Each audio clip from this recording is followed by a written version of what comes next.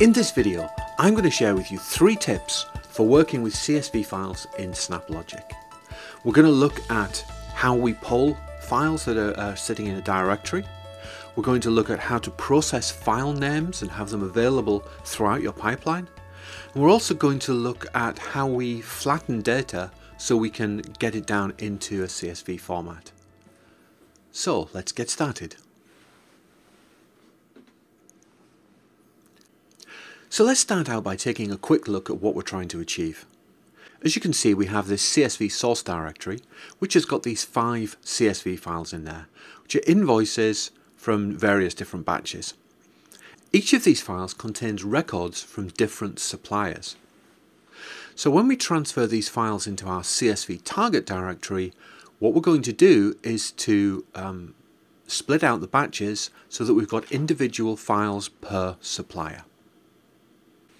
So the first thing we need to know in order to process these CSV files is how do we actually pull a remote folder in order to pick up whatever files are there for us. And we do this with our file puller snap. This is found in the binary snap pack, and what it allows us to do is to pull a specific directory, in this case it's my SFTP directory, and to specify a kind of file that we want to look for. So I'm saying look for the CSV files here.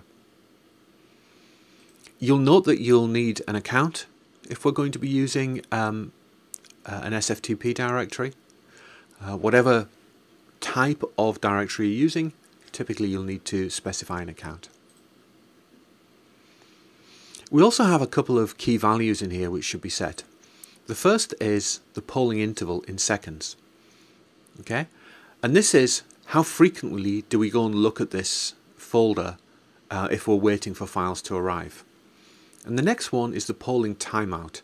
I've changed this to just 10 seconds because my files are there. I'm not waiting for more files to appear.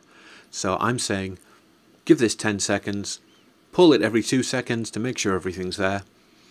And once we've got that, we'll actually have all of those files available that we can then start processing.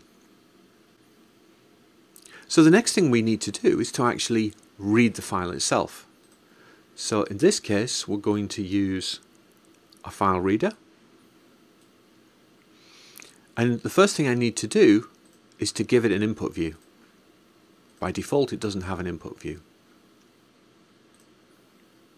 We just close that for a second. We'll add that on here. Now it's telling me it needs a property value. We're actually passing that across from the file puller. And what it is the path here. Now we will also need to give it our account so that it can read.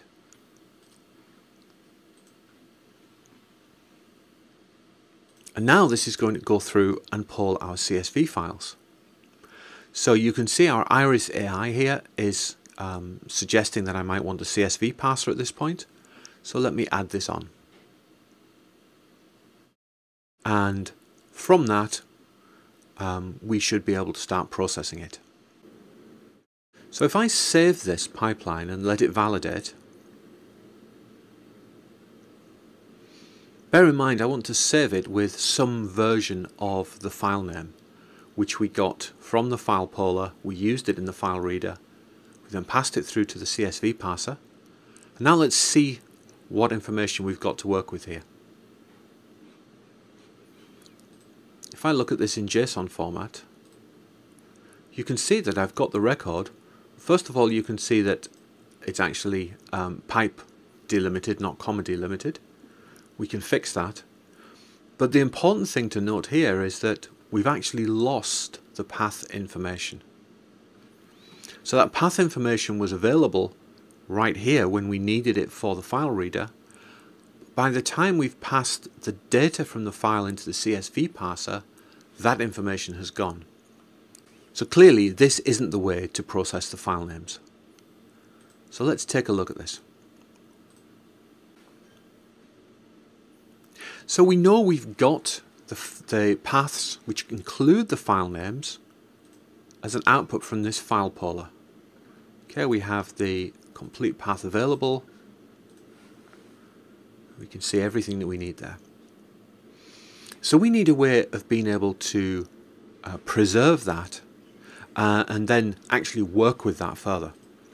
So I've got a pipeline here which processes the files. It does the file read, it does the parsing. We then sort it by supplier and invoice ID, and then we group it by the supplier. So we're achieving everything we were looking to do. The only difference here is we don't have the path to work with. What I do have though is a parameter in my pipeline called file path. And I've got a default value in here, so I've got something to work to. But if I come back to this poll CSV, I can actually come down to my flow snap pack where we have a pipeline execute. If I add that pipeline execute on here, okay, I'm just going to save it so that we get the data available. Okay, there's no pipeline in there yet.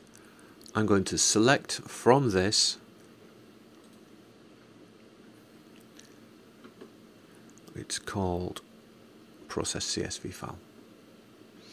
Now, this actually takes a parameter, which we just saw. That parameter is file path. And what I'm going to pass into that is the path from my file poller.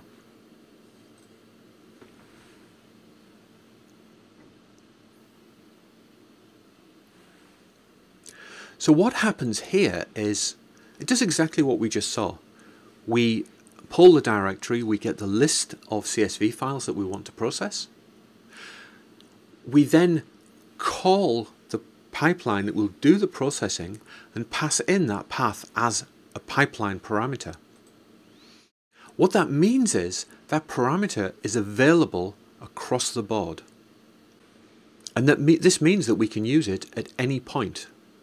Now, what I'm going to do here, I have this write CSV, and I've actually got two things in here. I've got the file path, and I've got a supplier name that's been passed in. Now, if we come back here, as we saw a moment ago, we're actually extracting that supplier field. So what we can do is we can call this pipeline execute, as has been suggested by the Iris AI. We can select the pipeline that we're interested in, which is write CSV. And we actually have two parameters, remember? The first one here is the file path. The second one, the supplier. File path is what we had as the pipeline parameter. And the supplier in this case is this group by object. Okay, and we can see a preview of it just there. The other thing that I'm going to do here is I'm going to set this execution label. And this execution label is useful for when we look into the logs so that we can see exactly what is being called. And I'm going to say we're processing this batch A file, or whichever file is being passed in. Save this. And close it. Okay, so let's take a look at how we're going to extract this file name at our final step here. So now that we're in the write CSV pipeline, you can see I've validated it and it's saying this isn't valid. That's because we haven't yet got a file name. I'll just validate here that I have an account. Okay, my SFTP account. Now for the file name, you can see that I've got it selected to use an expression rather than a string, which means I can go into the expression builder. The first thing that I'm going to use is simply a string.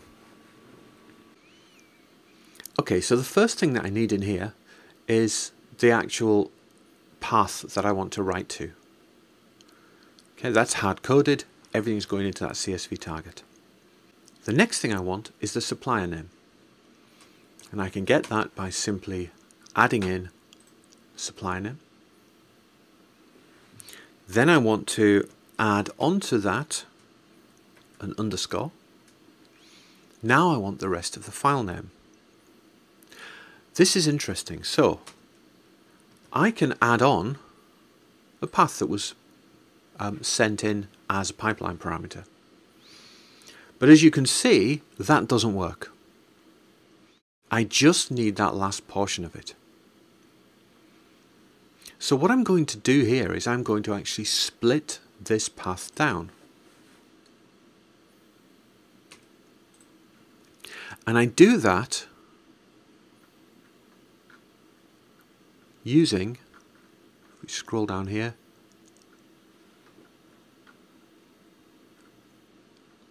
the split function.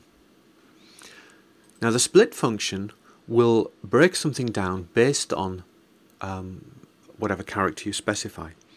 So I'm going to specify this slash character. And what this has done is it's actually returned an array. If we just open this out,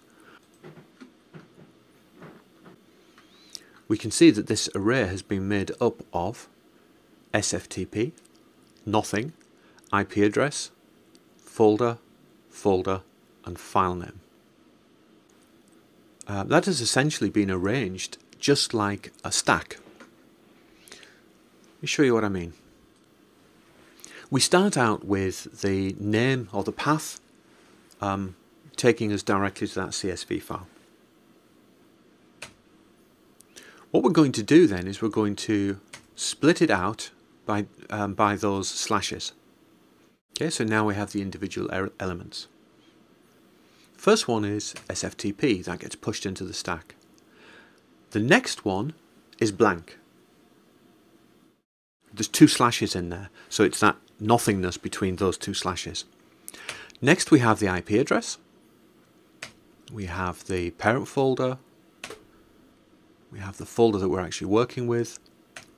Finally, we have the file name itself. Now in the context of a traditional stack, you would get the most recent value by using a function called pop. So if I pop this, I would actually get that file name returned out. So let's have a look what happens if we do the same thing here. You can see in my array here, I have this pop function. If I do that, suddenly our file or our path is exactly what we're looking for. So it's as simple as that. To get a file name out of a path, you take the path, you split it on the separator, and then you just pop the last value from that. So we have our data now, and we want to actually put it into CSV format. Now, within SnapLogic, when we're moving data around, it's always being passed as JSON objects. So what I've done here is I've added a JSON generator. This is so that I can test this pipeline in isolation without having to call that entire stack of the three pipelines together. Within this, I'm able to specify what my JSON actually going to look like. And if you're wondering where I got this from, I simply went here, went to the group by fields. Okay, so I got my output here. And you can download that JSON file. So I did that, I got my JSON generator. Now what I need to do is I want to push that out into a CSV file. And if I do that, if I put it in here and let this validate, you're going to see that it doesn't work. It's telling me that there's a problem in my CSV, and this is a really common issue that you'll see. It says it can't format the CSV data because it needs a flattened map data. Okay, what it's actually got is effectively JSON. So you need to be able to flatten this data before we can go any further. So the way we do that, we disconnect the JSON generator. And what we want to do is we want to add a JSON splitter. What this does, it takes this JSON data that we're working with and it gives us an option to split it out based on any level within the schema. So what we're going to do, if we look at this, you can see we've got the master group and then we've got the group by, and then we've got all of these objects which contain the actual data. That's what I'm going to select here.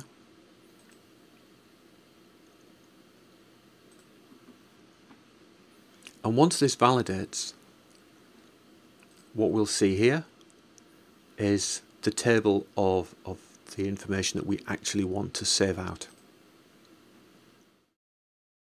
So once we've got to this point now, all we need to do is to take this JSON generator off. I'm going to leave it here though in case I want to do some more testing. I'm simply going to disable it. So now we're going to work with whatever data gets passed in. So let's go back to that original pipeline. Let's execute this.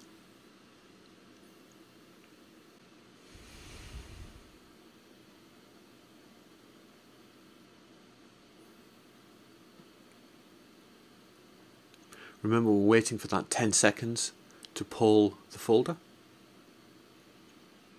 Once we've got all of the paths that need executing, the file puller turns green and we pass the execution off to the other pipeline.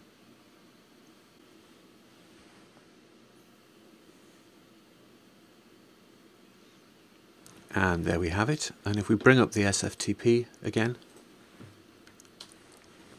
you see now in there we have, for every supplier, we have the 5 batches.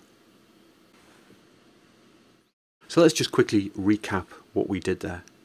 We pulled the files using a file puller. And this is something that you can use in all kinds of situations. It's hugely powerful. We then processed out the file names by using a pipeline execute so that we could pass those paths through and make them available throughout the entirety of the sub-pipelines. We then used the split and the pop to get just the file name from the path. And then finally, we used the JSON splitter to be able to flatten the data before it was written out to the CSV file. I hope this has been helpful for you. I'm John Landells for SnapLogic, and I'll see you in the next video.